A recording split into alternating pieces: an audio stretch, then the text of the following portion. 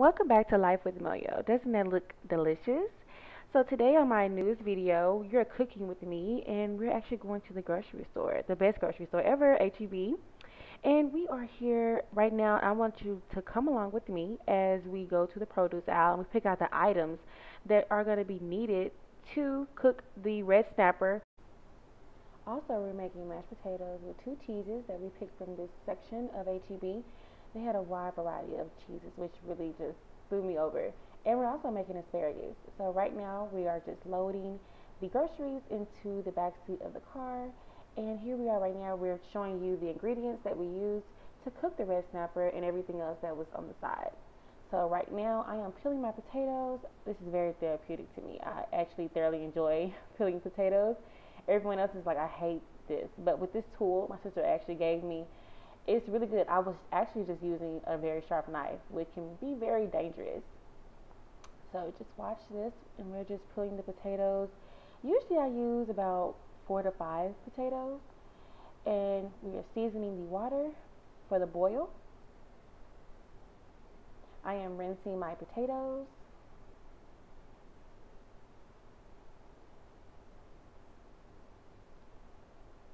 Peeling a little bit more. Cleaning up. Cleanliness is next to godliness. And I just love this trash can. I don't have to touch. And we are cleaning up and preparing for the asparagus. So what you would do when you're boiling your potatoes, a lot of people don't make theirs from scratch anymore. I've seen a great debate on Facebook about that.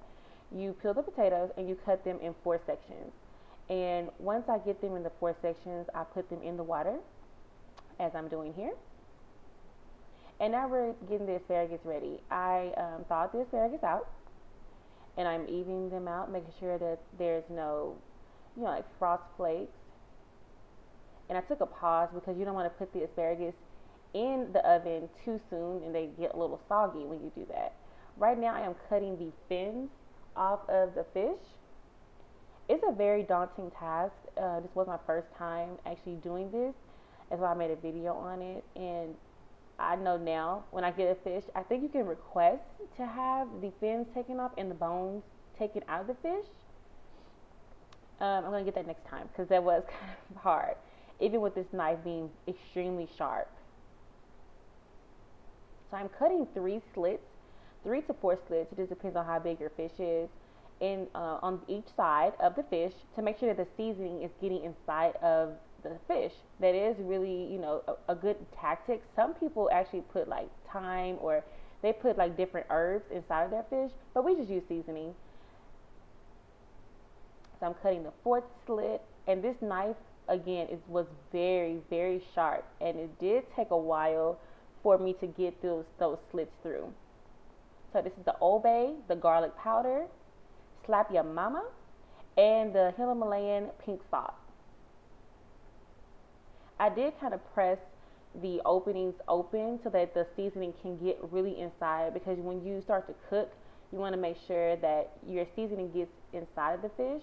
When you start to grill, some of the seasoning will fall off, or when you start to fry the fish, seasoning will fall off. You have to put a lot of seasoning on your red fish. I recently fell in love with Old Bay sauce. I did not know anything about it because I really cooked seafood, but I never used Old Bay. Now I will make sure that I always keep Old Bay in my cabinet of seasonings. Slap Your Mama is really good. Oh my God. I actually use Slap Your Mama and the garlic powder on my eggs. I want to try a little Old Bay, but I don't want to go up extreme. So I'm opening up the fish to make sure that the seasoning is going inside.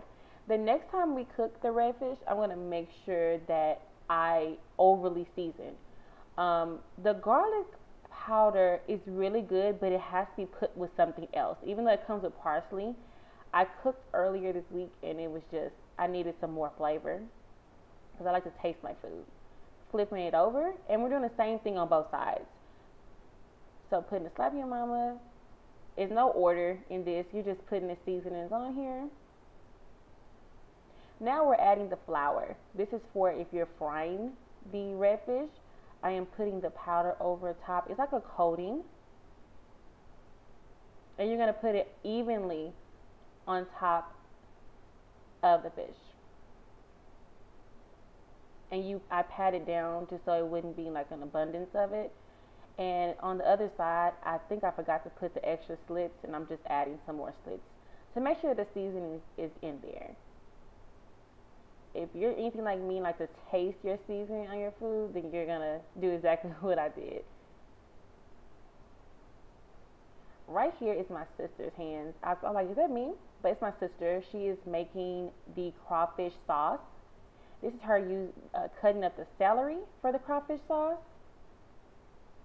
I can definitely admit my sister's better cook than me, but the crawfish sauce that she makes is really, really amazing. Like, it just doesn't make sense. We actually made some more of it right after this. It was really, really good. So you're gonna cut it evenly. She's cutting very small increments of the celery and then going over them again and making smaller cuts.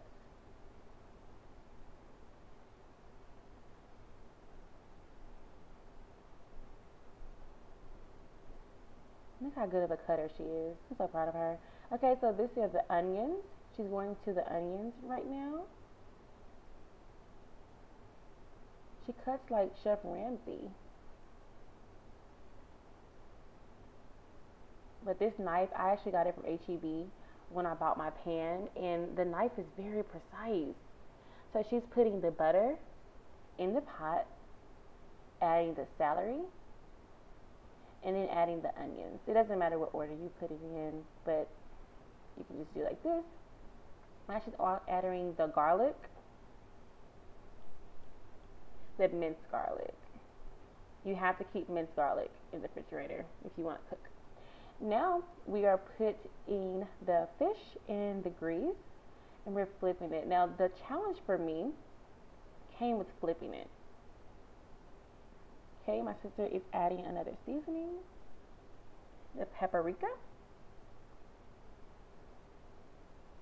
Paprika is very strong, but it was so good. Pink Himalayan salt and the Old Bay. So basically with the crawfish sauce, you're actually making a paste, and it will turn actually into a sauce the more you cook it down.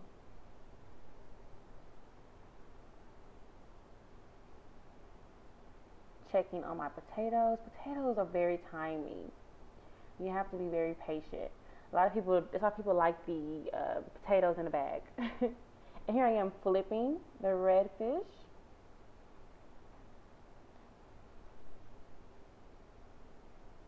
We are adding the parsley.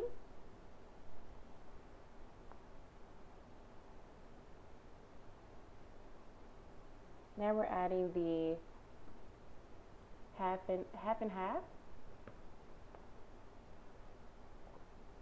This is when it's going to make the actual sauce. You have to constantly whip it to make sure that it doesn't stick. Adding a little bit more. So now we have to flip the fish, and this actually was the hardest part because the fish was so heavy. It may not look heavy, but it was extremely heavy. It's coming together. The more I cooked it down, the better it fit inside of my pan. But this is actually the biggest pan that we could find. Make sure his little fin gets cooked. And I'm pressing it down to make sure the heat goes through. This is me being childish and picking his eye out. This is adding the garlic powder to the crawfish sauce. Now we're adding the crawfish tails.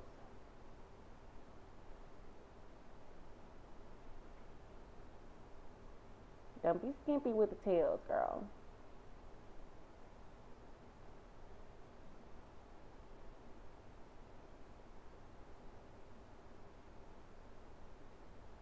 Okay, and you're going to continue to mix and mix and mix. Making sure the crawfish tails, she had a little bit more because she wants it to be thick. Okay, she did add some half and half whipped cream, heavy whipped cream. But off camera, we did add flour, cook for the thickness. The recipe didn't require that, but that's what we added. So you have to add your own special touches to your liking and how you want the product to come out. I always say that the recipes are only just like a semi-instruction manual, but you have to just do it to taste, because some people like things a little different. So it's cooking down now. You start to see the difference in the sauce. And I think that Bernard was done cooking at this point, because I don't see him over there anymore. That's the fish. I gave him a name. Okay, this is me making the asparagus. So I do whip these items that are on the side, the slap your mama, the garlic parmesan, and I do put the garlic salt with parsley. I put it with butter, and I put it in the microwave. I let it cook down, and it's already cooked now, and we're going to spread it evenly across the asparagus.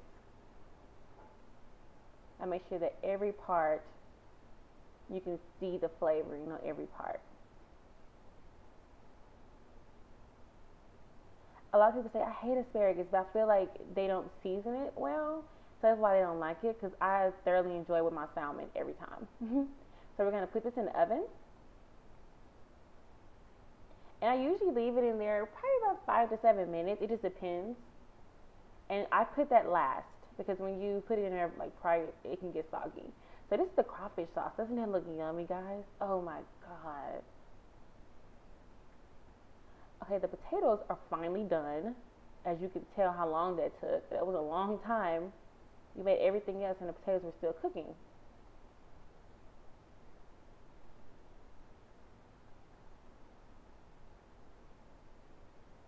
I love potatoes, guys. It's like an addiction. I can eat them every day. So now we're going to add the milk. I add a couple of splashes. We add some butter.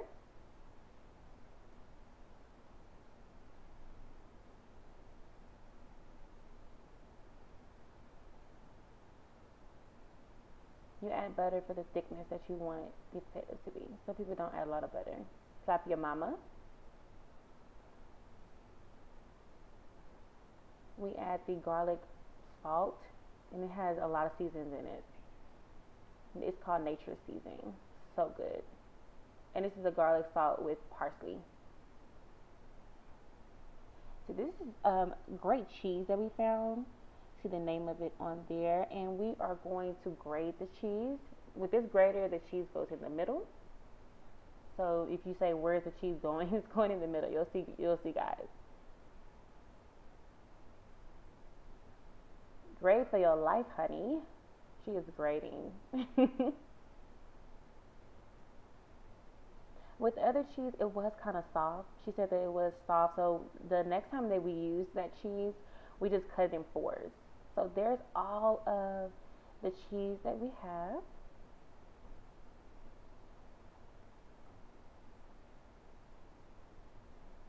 Okay, and now we're going to just whip, whip, whip. Watch me whip. Watch me nay-nay. We're going to just mash. We don't have a potato masher yet, but we're going to definitely get one, but I don't really see like the point of it because we use it. So this is the crawfish sauce going over Bernard. Oh my God, it's so good, y'all. Like, I really wish I could just pick some off and give y'all some. It really was good. Me and Jasmine actually debated on what sauce we were going to put over Bernard, and we found a lot of different recipes, and this is the only one that we really could agree on. Like, when she told me, oh, this is one with crawfish, I was like, get that one. That's the one that we're going to get. Okay, this is me cleaning. Anyone that knows me, my kitchen's always clean. When it's dirty, I can't rest. I clean my kitchen every night before I go to bed.